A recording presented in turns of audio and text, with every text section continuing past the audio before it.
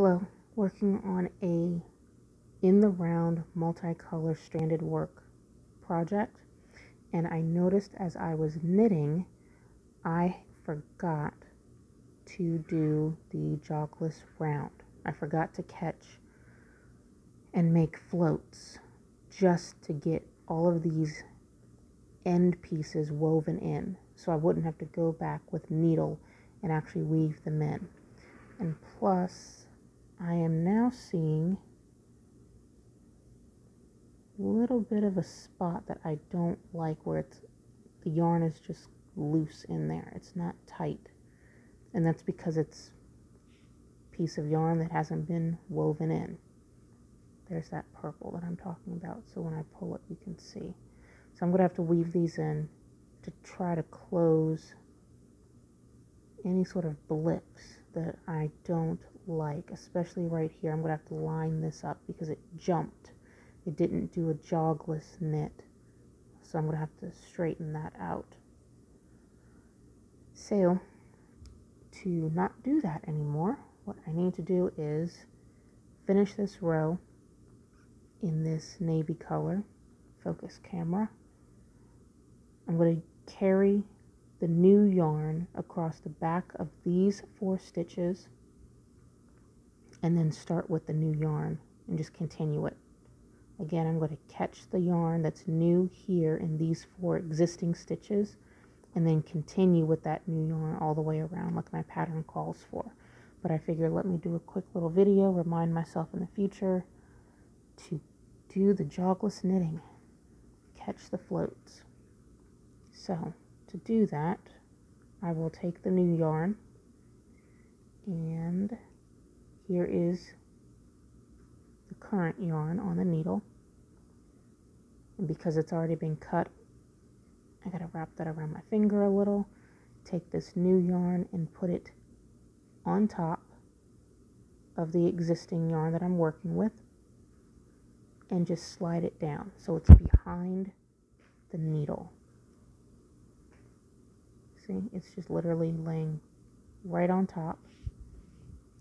It's a pretty long tail, so let me pull some of that. There. That way it's not so much that I have to end up cutting and tossing.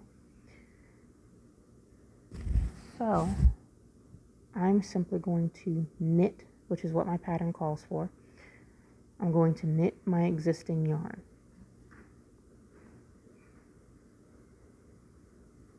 And you will not see that peach. Now to catch the next stitch, catch this peach in the next one, I'm going to pull this, come on phone, focus. I'm going to catch this peach just like that. Literally, it's already hanging in the back. I'm just going to pull it right on top. Get my working yarn. Hold on to that tail a little bit so it doesn't fall out. And I am going to knit with the yarn that I'm supposed to knit with. Pull that stitch off. You can see that pink a smidge. Just pull there. Next stitch, I'm going to fling that back over. Grab my working yarn. Knit the next stitch. Pull that off. I can see a little bit of pink, so I'm just going to pull those gently, and it's gone.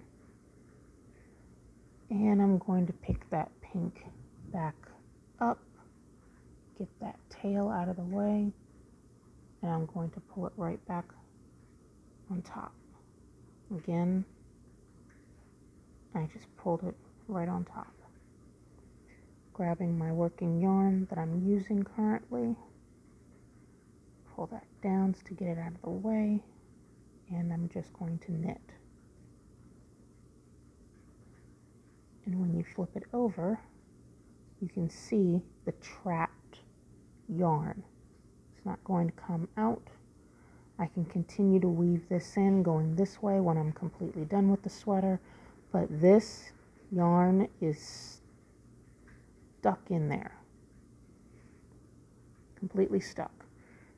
Move my stitch marker. Ignore that bright blue yarn, it's still connected to my project because it's a part of the pattern.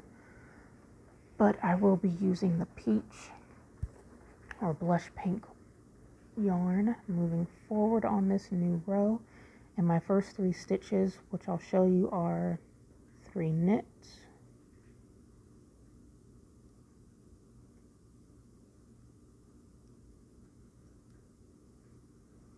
and then I can keep going with my pattern. But to flip it over, I can pull, and always give any stitch that you put a float into, give it a gentle, you don't need to stretch terribly, just give it a little bit of a tug to make sure there's still some stretch in there so it doesn't bunch. There are the floats trapped in there, and these are the new stitches here. But this is trapped pink yarn behind my blue, completely invisible.